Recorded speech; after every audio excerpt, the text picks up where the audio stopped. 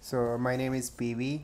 Again, in this lecture for compute service decisions, I'm going to about decision chart. So decision chart means when we should use GCE, Google Compute Engine, Google Container Engine, Google App Engine, Google Cloud Function, and Firebase. Okay, so the first part we are lesson focus on choosing the compute service based on operational efforts and customization. Customization is directly proportional of operational efforts. More customization you require, more you have to take care of your operation part. So highly customizable is this part. Means if you want more Google Compute Engine, then you use this one.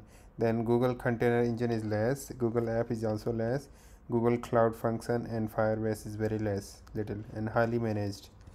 So second part of subject to type of application you are developing. The type of application you are developing, this chart may not cover all service or may cover some extra, but it's just helping you to remember these service. So are you mobile HTML5 developer? If yes, then directly use Firebase. No need to go for other. If you are not, then you need to check again one more condition. Are you developing event-driven app? If you say no, then you can go here. Your application of any of following using the specific OS kernel, using GPU.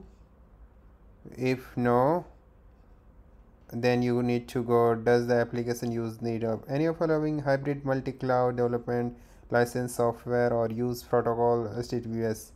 Again the no, then you need to use GAE. So if it's not event driven, then if it is event driven, yes, then use cloud function, right?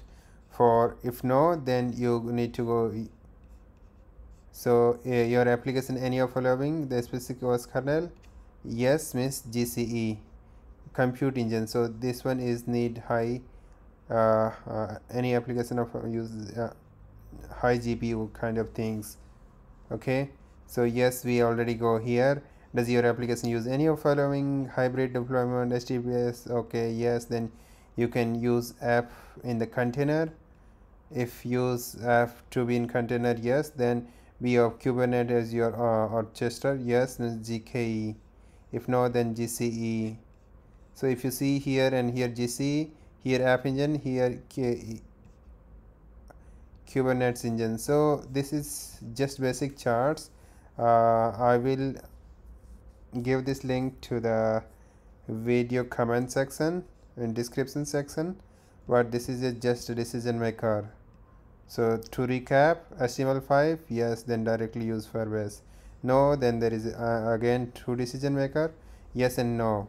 So yes is very simple, just use cloud function.